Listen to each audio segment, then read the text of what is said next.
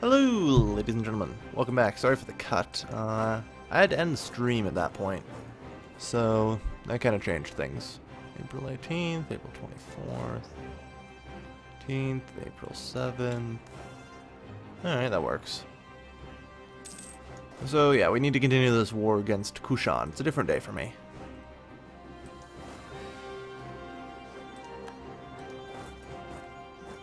It's a long walk there, so I want to start early. Just to make sure that we have no problems winning. Good. Everything proceeds as anticipated. We have deflected the first blow. The Huns or Alans are busy up here. We have a couple new tribes. The Turkish tribes, actually. Ooh. And we're still about 25, 30 years away, give or take, from the barbarian tribes wrecking Gallia. Which, dear God, do I ever hope they do fast. I don't like it. Like a fully united France this early in the game. That does not end in any favorable fashion for us. That doesn't end in a favorable fashion for anybody. Like, let's face it here. Of all the things you never want to see in a Paradox game, that is on the list. A united France in 345 AD. So we've got work to do then, at the very least. And of course, alright, that's going to be a problem. Well, what jerks they are.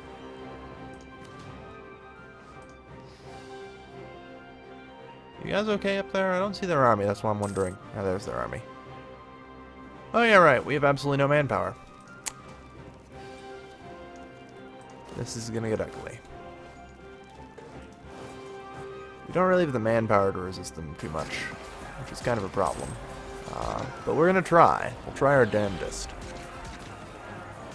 At least hold on for a little while. The fact that Rome's still alive is good. It's... Rome is on its deathbed here. It's being slowly consumed by Tyrol. And will eventually be invaded by the Alemanni and the Quadi. The good news is Galicia is technically considered a barbarian tribe. No, they converted to tribal democracy. Fuck. Good, no one else has seemed to have done that. That's what I like to see. I was gonna say that would open up a two-front war on Gallia later. But, damn. I don't know, I don't think tribal democracies follow the same rule on that. Which sucks, but what you gonna do? Yeah, we're bleeding troops sitting here. We need to withdraw. We cannot continue to exist out here. We are in too bad of a spot. If we want any chance of success, we basically have to withdraw from our position. Which sucks, but there's not much that can be done about it. You guys stay out of battle if you can avoid it.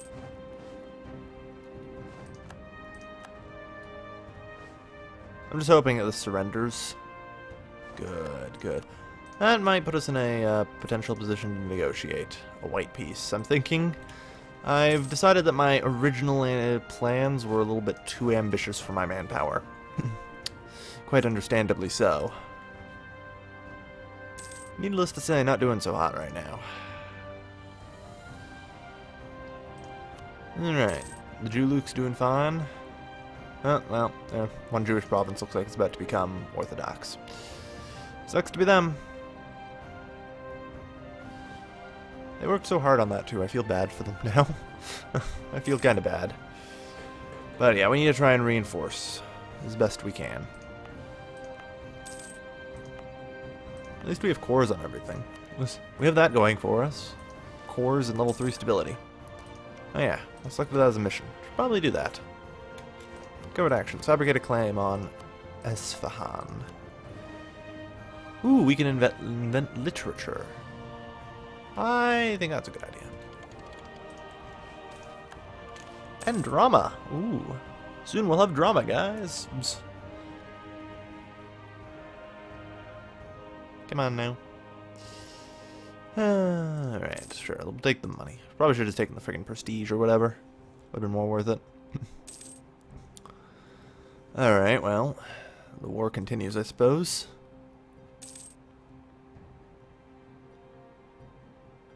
We are the only people who've won battles there. Oh, yeah, good. Lower Sind converted. Start working on Fars. Then we'll get Tigray. And then, actually, we will pretty much have, you know... Yeah, everything except for Najran will be done. There's still Kuch, which, is currently unable to convert. And will not be able to for some time, but that's okay. We can wait. We can wait. 347, no. No, in fact, in like a month, they'll be able to convert. What do you know? Yeah, you really are having some fucking problems there, aren't you?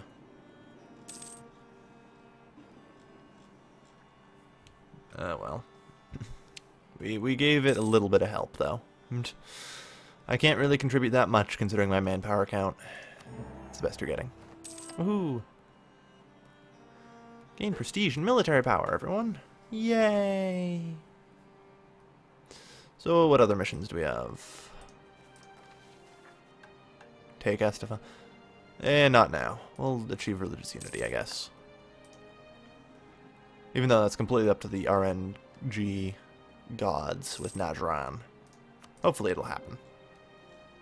Hopefully it'll happen. And Aryan has now started spreading throughout the Hindu world as well, which is kind of nice. That's actually going to be funny. We're going to have like a crazy mixture of Orthodox and Aryan out here. I'm actually surprised that Miwat is alive. They like me. They're just like, please, please, save us from the heathens. Okay, they apparently have no interest in Khorasan. I guess, yeah, they're going after the nationalists there. Again, I have no interest in fighting. We are kind of weak. Parthia is threatening our trade, and it's to be mildly expected at this point. But yeah, I'm just trying to withdraw and keep away from the war for now. Yeah, you want white peace? You want white peace? I am into this whole white peace thing. I admit. I am in favor of it. Very much so.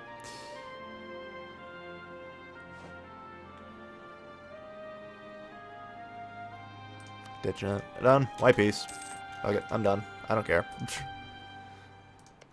Oh, we were the war leader, actually. Oh, no. Never mind. There we are. I thought when all that disappeared that we'd actually made peace for everyone. Didn't realize. There might be a free Baluchistan soon. You never know. You never know. The Gassanids? No. Decline. I cannot support additional royal marriages. My legitimacy as it is too low. Maybe when it's like 100. But, not now. It's going up fine anyway. We don't need it. Ooh, horde tactics. Aw, yee.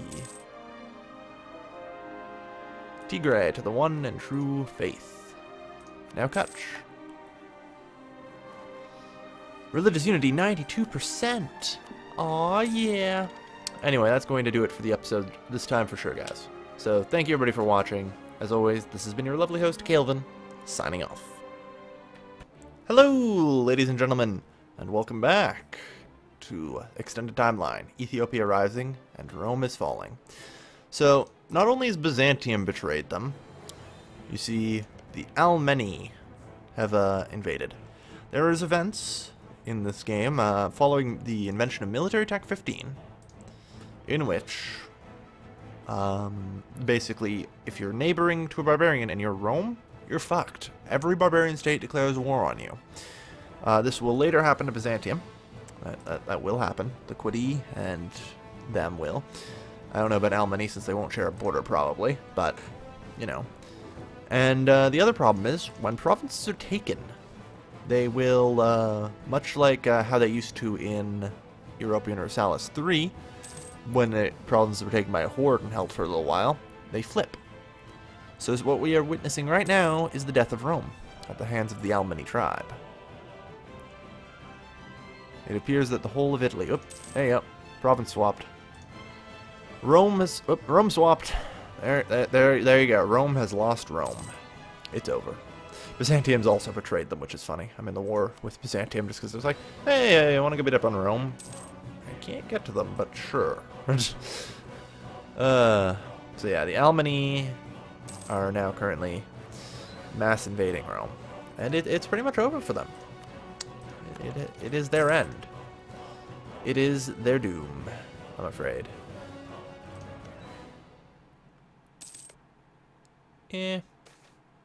Arianism spreads. Woohoo, Najran! Finally, you converted. Yes! Finally, the colony converts. Took a while, but hey, whatever. I'm a patient guy. I don't mind. Yeah, so there goes Italia. Italia is lost.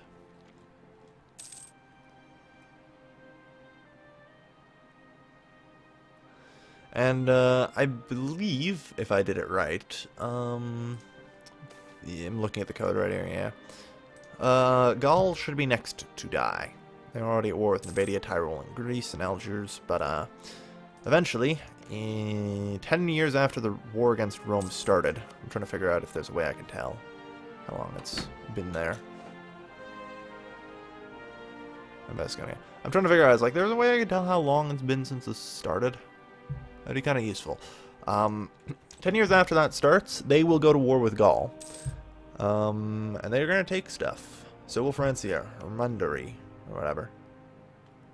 Everyone's too busy being at war with Rome right now, but... And, you know, eventually Byzantium and the Quadi will fight, and all that. In time. In time. Well, that's a shitty fucking... whatever. Protect against Parthia. How many troops do they have? 31. We have 30. Whatever. I'm not worried.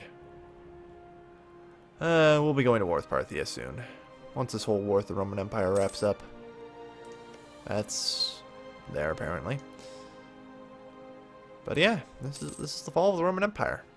The great barbarian migrations have started. It would be wise for me to stay away from that region. Anyone with a barbarian government risks basically killing us. Well, no. They only do it against specific tags, which includes Byzantium and Rome.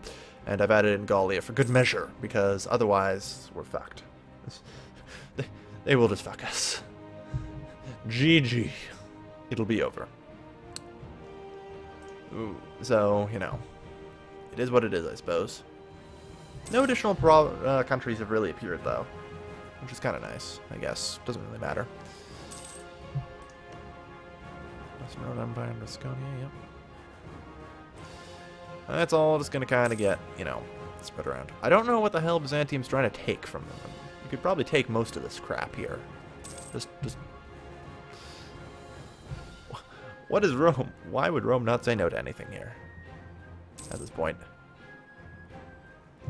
Oh well. Roman peasants, yeah. Oh well. Like I said, this is Rome's fall. And soon Gallia and Byzantium will start buckling under the pressure as well. It's only a matter of time, really. The barbarian hordes are very hard to stop, and Alemanni just gained core and everything on the whole of Italia. When you start realizing that, the amount of power that the Alemanni just gained is scary. Because they get fucking instant cores on this shit, too. And that's a problem. Bit of a problem. They're Orthodox, but that won't last too long. Has Arianism even, like, spread at all? It's supposed to start spreading, like, 25 years ago? I don't know. I don't know.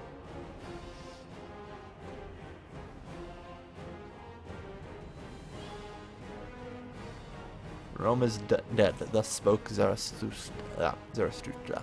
I can't even fucking pronounce that. I know how to pronounce it. I can say it in my head, but it does not come out on my tongue. Thus spoke Zarathustra. There we go. That's better. Yeah. Some random places told. Oh yes, I should also show this off. Tenuta broke free, everybody. Good for them, right? You know, they're pretty cool. They're fucking revolutionary republic. What the fuck? The year is 358 Anno Domini. They've been free for like a decade. I don't even fucking know what happened. They're just there. They're big and they're a revolutionary republic. Some questions are better just left unanswered, I suppose. It's not my place to ask questions about things like that. Hey, Drew Lukes, what's up? You still Jewish? Figured. There you go. Okay. Yeah. Hey, at least the Western Roman Empire has Salerno. That's something, right? They have bits and pieces here.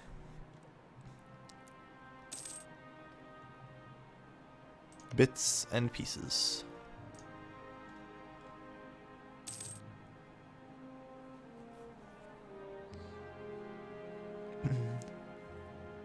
Wow. You know, like I said, the Roman Empire was just kind of on its deathbed. And we kind of saw that coming. You know? It's nothing new. And soon, Gallia will join them in the graveyard of the Roman Empire. So will Byzantium. And that will be a fun day. So, I thank you all for watching. It has been fun. And will continue to be fun. It's only a matter of time now before the second Great Barbarian Invasion begins. I apologize for the short episode, but we're just sitting here doing absolutely jack all for a while here. I got nothing to do. I just figured you guys might want to see the fall of Rome, that's all. Oh yeah, hey, Brigantes is actually united England. Go them. Cool. Cool. I'm proud of them. The Gassanids, your faithful allies. Yeah, sure, whatever. Go at it. Have at it. Yeah. It just feels weird looking at the shambling corpse of Rome from what it once was. Anyway, thank you everybody for watching. As always, this has been your lovely host, Calvin, signing off.